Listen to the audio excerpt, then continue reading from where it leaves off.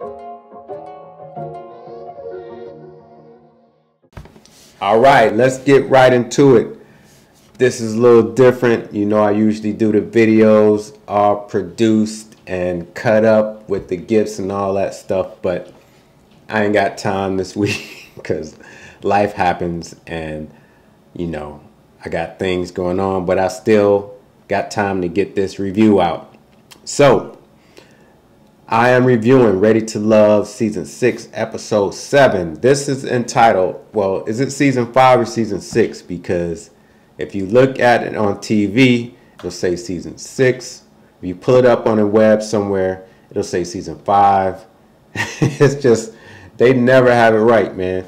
But anyway, the title of this episode is called The X-Files. And so this episode starts off in the ladies' lounge. Now, the ladies' lounge, it starts with Dakia really explaining what happened between her and Eric, like some kind of sexual harassment thing. It's like last season it was Shiloh and Phil, and this season, I mean, they didn't even get to really date that long, but it's Dakia and Eric. So he made some unwanted advances physically from what she says and from what everybody gathers. But when you hear his side of the story, even though it's a little different, it's not like he was trying to do it on purpose, or he wasn't really trying to do it like, I don't think he was knowingly making advances on her. You know, I'm sure it's a situation where there was alcohol involved, and you know, when you get that liquor in your system, you just, you know, you might do things you like. To you is everything's fine, but to the other person, you know, so I think it's one of them type of situations. I mean, I don't think she really got too detailed into it, but that's what it was. So Tommy comes in and he tells the ladies, he gives the ladies their marching orders. So this one, he's telling the ladies that they got to introduce they next to their ex, or introduce their ex to their next. So I don't know. This is one of them things. I mean, I guess they can keep it. Sometimes it works, sometimes it doesn't, but we'll see what happens. So Tommy says that he's going to talk to Eric on his own. And so the women are happy, like, yeah, you need to talk to your boy. But so we start the dates off. And so Joy and her ex are meeting Laverne. And they are at Carmine's Italian restaurant. And for those of you in the DMV, you know that's downtown. That's on 7th Avenue, 7th Street, yeah. Close to, you know, before you get to the Capital One Center. But anyway, they're at Carmine's Italian, and then they waiting on Clifton. And so I'm already thinking, like, this ain't going to be good, because Clifton is like, he's already got the, he's already got the handcuffs on Joy, like he TJ Hooker, you know what I'm saying? But, and waiting for Clifton, Laverne is hating on Clifton with the ex, because the ex and Laverne are getting along really good. And so the ex is just like, I mean, Laverne is telling the ex, like, yo, you can just forget about Clifton. Just tell her that I'm the right one for her. And so Clifton comes up, and right away, his energy is just really on some haterish stuff. I mean, he drinking that haterade. He got all the flavors of haterade on him. He is like insecure, you know, especially that the ex is there. Like, he's looking at the ex. The ex is sitting there looking all suave, debonair. You know, he looked like a cool cat. And, you know, him and Laverne is chopping it up, and they looking like they having fun. And then Clifton comes in with this just negative energy all around him. He's not feeling this whole meeting. And I was surprised coming from Clifton, because I thought he was one of the real solid, you know, he seemed to be mature. He seemed to be a little older than everybody. He just seemed like a really tight dude, but now I can see like a lot of insecurities coming out of him. You know, he was like, well, the ex was insinuating that Cliff is a jealous person. It's like, if you got a jealous bone in your body, then you don't want to be with her. And I feel him, because Joy is a professional singer. You know, she's always around men. She's always around artists. You know, some of them, you know, you got tats and six packs, and you know, them R&B singers looking like Tank and who else, like all of them, Genuine, you name it. But you know, Clifton is a jealous person, because you could just see it just coming. It's the jealous vapors is just shooting off of this man, and he's projecting about exes lingering on. He's like, the reason why he don't like exes and he don't like this situation is because he's like, oh yeah, if they ex, then why they still lingering around? They got ulterior motives. And I think that's projection, because he seemed like he would be that type. But anyway, moving right along to Tommy and Eric. Now, Tommy and Eric are talking about what happened. And Eric says that it wasn't his intention to hurt the Kia's feelings. And he wasn't really trying to disrespect her. It was just like things got out of hand. They was taking a picture and he was holding her. And he, you know, his hands moved a little all over the place. And she was like, nah, I ain't going for that. Like, I'm not the one. And so, you know, things happen. But I was like, dang, is it? He just like admitted that he ain't ready to love, and he needs some retrospection or some introspection. And he takes himself out. Like, he self-eliminates. I'm like, man, that dude is mature. But it's like, man, you know, did you really have to leave the show? I was like, okay. I mean, maybe the kid would have made it hard for him. So, I mean, and maybe that was the only person that he thought he liked. So, yeah, you know, big ups to him, man. He got a lot of, you know, he got a lot of talent, and he's a cook. He's a professional chef. So he's going to have access to, you know, other women. So I don't think it's going to be a big deal for him. So good luck, my man. And so now we go back to Joy and her ex. So the ex has to now explain to Clifton that him and Joy are nothing more than friends. They were an item one time, but they felt like, you know, they're better off as friends, and they've been good friends ever since. And, you know, Clifton is just sounding, and he's saying, you know, I'm her good friend, you know, and Clifton he just sounded really kind of immature. I mean, he even like has some kind of, it looks like they kind of going back and forth, like they got a disagreement, like Clifton and the ex got a disagreement. So this is putting Laverne in a good spot, because Laverne was just chilling, you know. Clifton is I'm like, man. But anyway, Laverne jokes about having the ex pick him over Clifton again. Laverne is he's just throwing out the you know, the jokes left and right. The ex mentions when the date is over, the ex mentions that Cliff has some issues that he needs to work out. He even calls Cliff risky.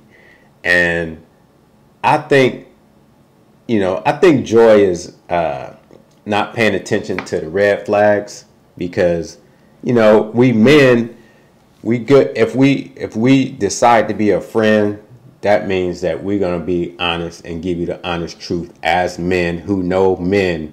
So she's really like thinking like he's not a risk. He's, you know, I don't think he's a risk. And, you know, the ex is like, even though he's your type over Laverne, he's your type physically, but he's not the right one for you.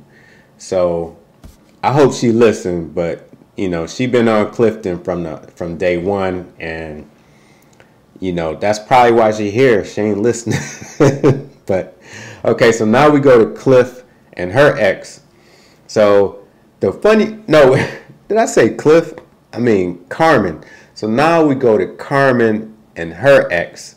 So Carmen shows up with her ex, and they're holding hands. I'm like, what is this? Like, when's the last? I don't know anybody who walks down the street holding their ex's hand unless they back in there. Like, oh, we back together? Like, why would you be holding your ex's hand? walking down the street, going into a establishment. I mean, that's a date. So, but anyway, her ex is really cool. He looks, you know, really sharp, debonair, older gentleman, looks mature. I really wasn't expecting that because Carmen, she just seemed like a, I don't know, she seemed fun and like a freak. So I don't know. Maybe this guy tamed her at one time, but I would like to know about that relationship. So anyway, they're there to meet Paul and Donovan. And Paul is surprised by this guy being her ex and that they're still all at this meeting together. He comes in, he's like, oh, okay, yeah, your friend, oh, your ex, you know, he's like kind of thrown off. And then Donovan shows up. And Donovan is surprised as well. But Donovan, he had a little surprise, but then it was gone. Like it really didn't trip him up or anything. And then they go to Ace and her ex. So Ace is meeting Laverne and Tori. Ace's ex is like the artistic type. You know, he's got dreads and they blonde and they, you know, he got him pulled up. He just looked like an artist. Then Laverne shows up. Gets out of his Mercedes SUV, pretty tight. I'm feeling that. He's real cocky and confident. You know, hey, that's what you should be. And he says he's not the jealous type. Laverne sits down and he's like, you know, he's talking to the ex and Laverne calls all the other men spectators. He's like, oh no, I'm the one for Ace. Like Laverne says, whoever he is got his eye on, he's the one for that person and nobody else. So his confidence and swag is on 1,000. So, but on the other hand, opposite of that, we got Tori coming in. Now he's surprised at the whole meeting. He's surprised to see another dude. He's surprised to see Laverne there. And then when he found out that's her ex, he's like, why would you throw the trash out and then go back and pick it up? He's like, he is not the most mature type, I think. You know, I know that's a sentiment for a lot of people, but that's something you keep in your head. Like, I don't know. So we go back to Carmen and her ex and Paul and Donovan. The ex asked Paul and Donovan, what are your intentions with Carmen? Paul throws out the marriage card right away. He's like, oh, you know, I'd love for her to be my wife, something like that. Donovan sits there cool and collected. He's like, you know, we gotta, you know, I'm feeling her, blah, blah, blah. You know, he says he likes her and all that. And the ex says, you know, he's telling the guys, so you guys gotta handle her being around ballers and millionaires and all that stuff. Can you handle that? Paul says, oh yeah, I'm used to handling that. Like, I'm used to being around women, ballers, you know, women who are ballers and all this stuff. And then the ex goes, what do you do? He's like, he says, I'm a software analyst. So I'm like, I thought Paul was going to be like, yeah, you know, I'm an A&R for Warner Electra, you know what I'm saying? I'm around musicians, I'm around singers, I'm around songstress and all that stuff. I mean, he's no more boring job in the world than a software analyst. So anyway, go back to Ace and her ex. The ex asked the guys, what do you see in Ace? Tori says, I see she's real. Man, you could have thought something better. Laverne just comes out of left field talking about, I got 2 kids, but we gonna still be getting it in. It's like, Laverne, when you listen, Laverne is just somewhere else. He's like, I take my ginseng, I work out, you know, I still got energy, you know, it's on and popping, and everybody's looking at him like, okay. And so then the ex asked both the guys, are you alpha? Because he said that Ace is pretty much an alpha. So he's like, what do you guys think? How would that work? If you guys are alpha and she's alpha, how that's going to work? And, you know, they kind of answer it. I can't remember. I mean, to be honest, that question didn't really. Tori said something like we can work together, and Laverne, I don't remember what he said, but it was ridiculous. So anyway, it looks like that whole date went well. But Tori, he keeps trying to overcompensate, but he wasn't trying to overcompensate in this situation, because he normally throws out the rearranging kidney jokes, and that wasn't even happening. He was just thrown off by the whole thing.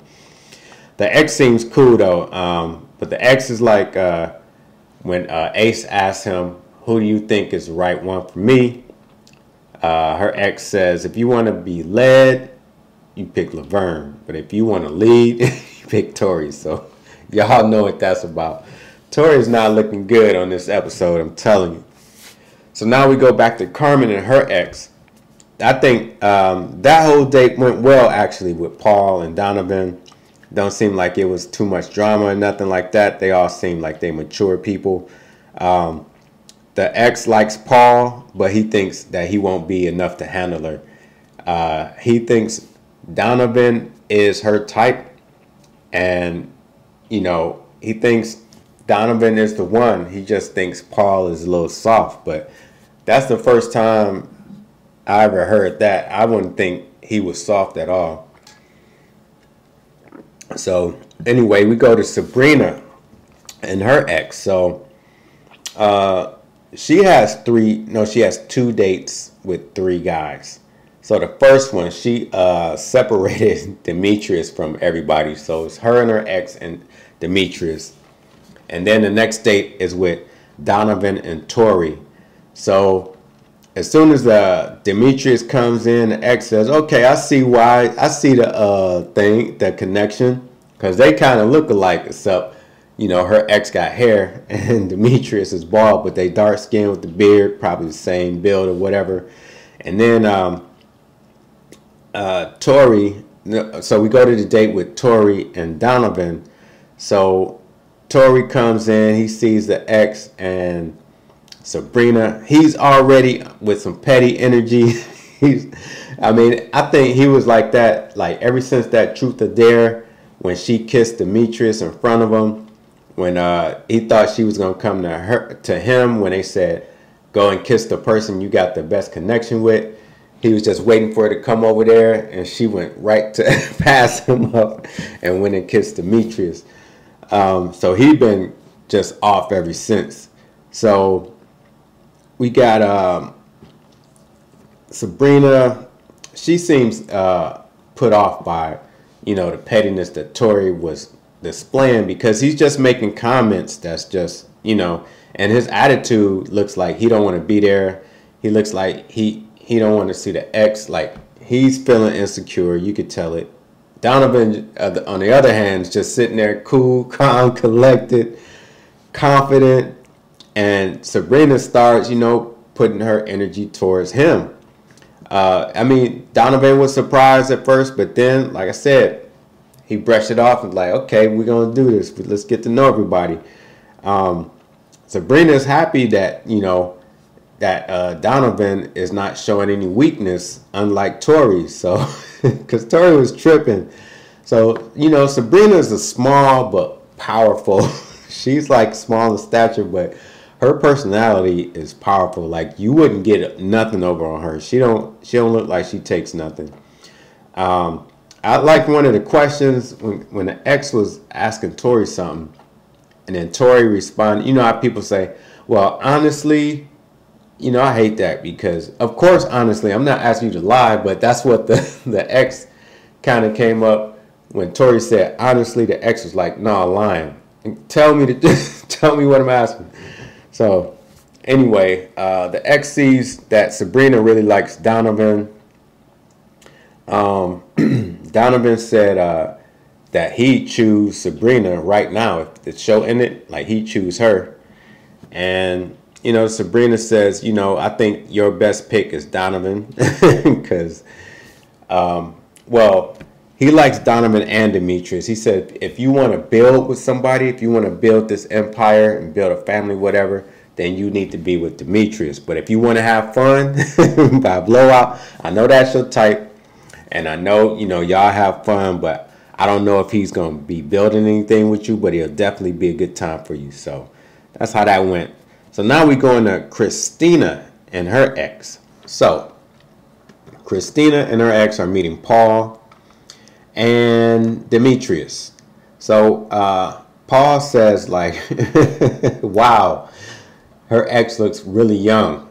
Well, no, crap, she's young. I don't know where I know she had more exes than this, because she pulled this ex from high school. Like, this is one of her high school relationships. So that should tell you something. Like, she's like 30. Maybe she had one or two men, but I'm sure she could have found like somebody that wasn't her. Well, she did say the father of her child, they had a tumultuous thing. So I don't know. She shouldn't have just, maybe she shouldn't have participated in this one. But Paul is really surprised. Then they meet Demetrius. Tina really likes Demetrius. She starts warming up to him. Demetrius is treating this like an interview that he practiced over and over with the, because the ex is asking him questions and he's just answering like off the top of his dome. So I don't know, that ex was talking about a story where like when they was dating, they was like high school or whatever, or maybe a little out of high school. But, you know, he was like, she got anger issues and she got mad at him. Like, he was cheating on her and she threw his phone and broke it. And I mean, if you with friends like that, who needs enemies? Like, he didn't help her out. And even Paul said, like, Paul was just out of here. He like left this day early. He was like, you know, I don't know if I want to deal with this.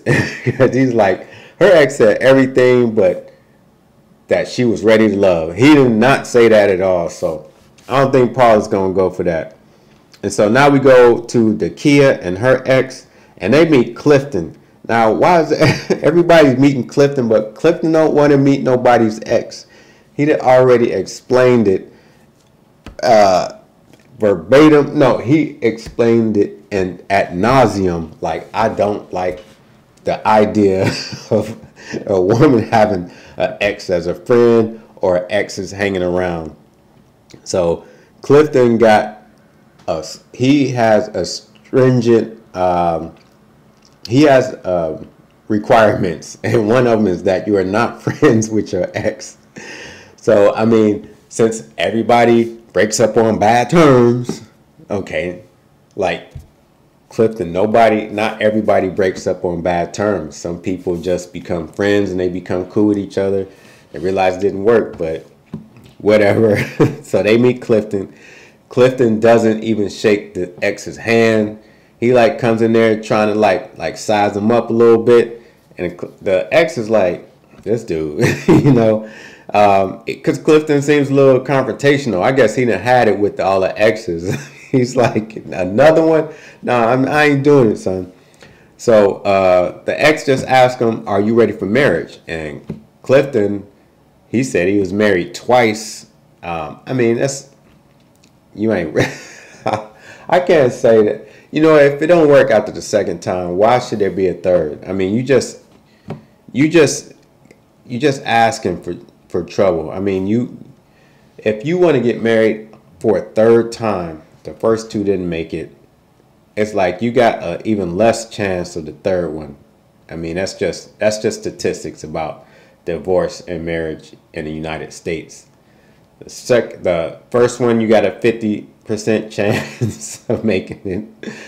The second one, you got a 60% chance of it not making it, and then the third one, you got like 75% chance of it not making it. So, I mean, unless you just the Marian type and you just dependent on a woman, I mean, I don't see why you're there. But Christine and her ex, so they go back. Like I said, this was a high school ex. And he says her anger is an issue. And I told y'all, I knew it. Like, she seemed like a kind of reformed hood girl. Like, I could just tell, man, she's just young. I don't think she's like learned, you know, I don't think I wouldn't say she's, you know, done things like been around the world,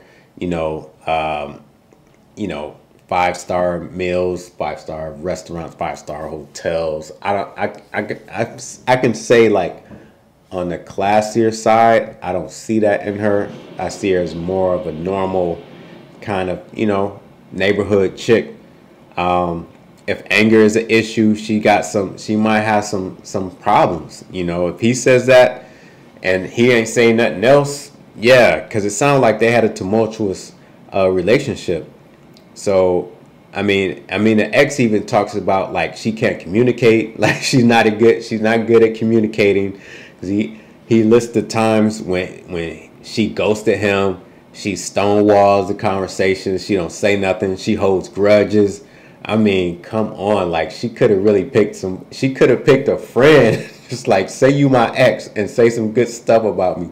Did she not brief him before this whole thing? Paul, like I said, Paul is out of there. He left early. He didn't hear that she was ready. So we go back to the Kia and her ex. Clifton is hung up on the ex. He's trying to make. So now Clifton is really childish. Like he's like, so I'm just gonna love up on her. I'm gonna kiss her and hold her. You know, grab her thigh to see if the ex is feeling something. So then, aha, got y'all. I knew y'all was doing something behind my back. You know, come on, Clifton. Like, no secure man is gonna do that. Like trying to make the ex uncomfortable or trying to make him jealous by flirting with her. I mean, come on, man. You're like in your 40s, man. That is not cool.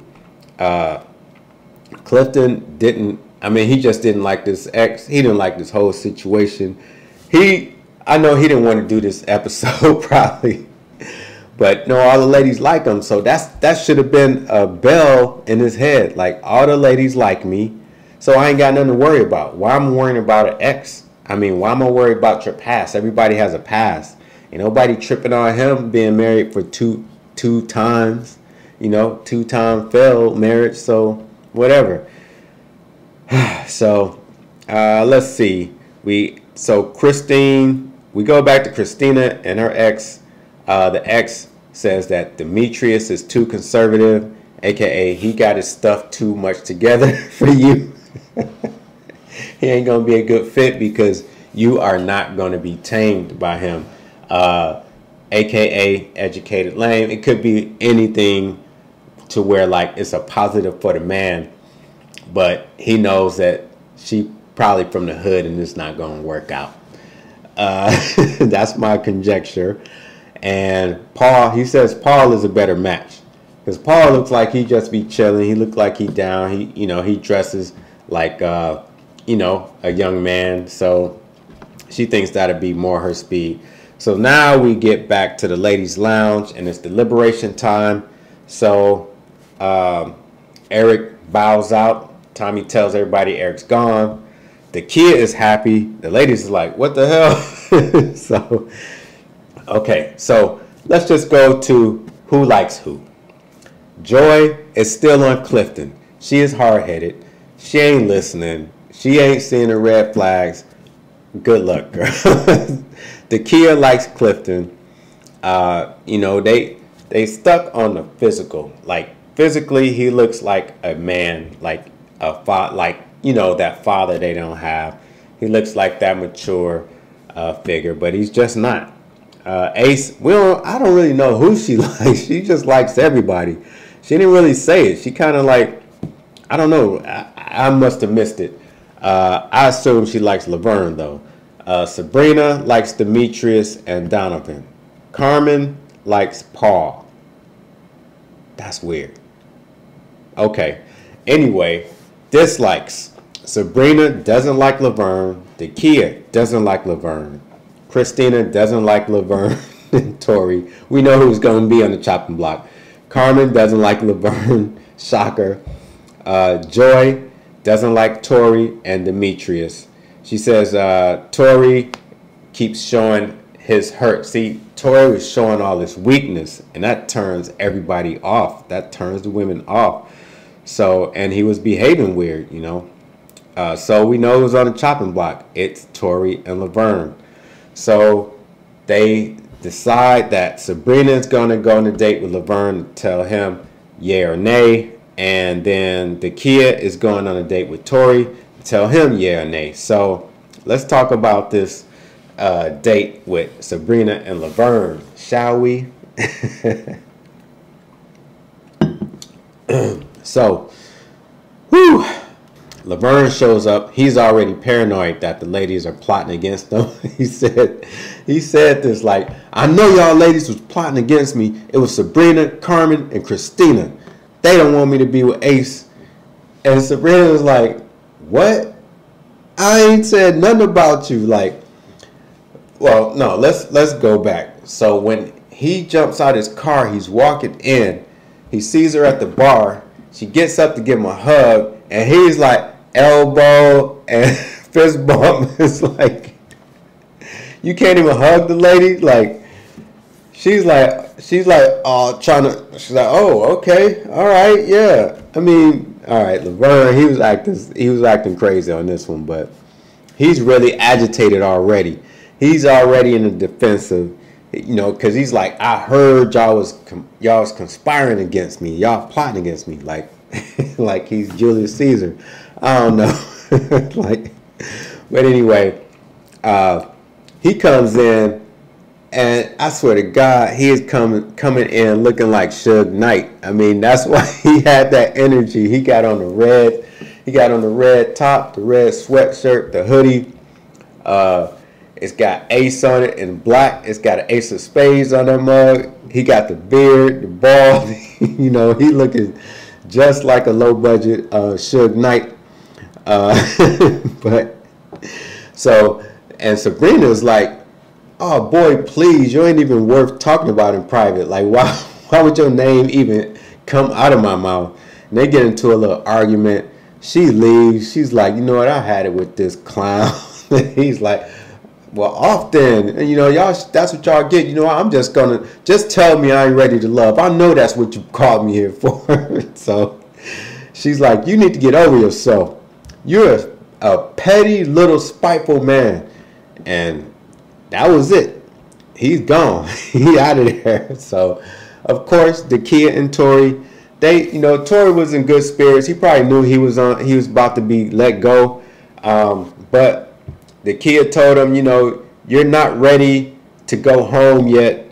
And he was happy about that, you know. And she was like, you know, since he wasn't acting weak and he wasn't tripping, he wasn't saying, oh, you know, all this pettiness. Like, he started to look attractive to her because she never really seen him in that light before. She didn't see nothing about him that made her want to know more about him. And in that light, she was like, you know, I'm kind of feeling him. Like, he looking pretty good over there. Like, you know, I think I can probably give him a try. So that was it for this episode.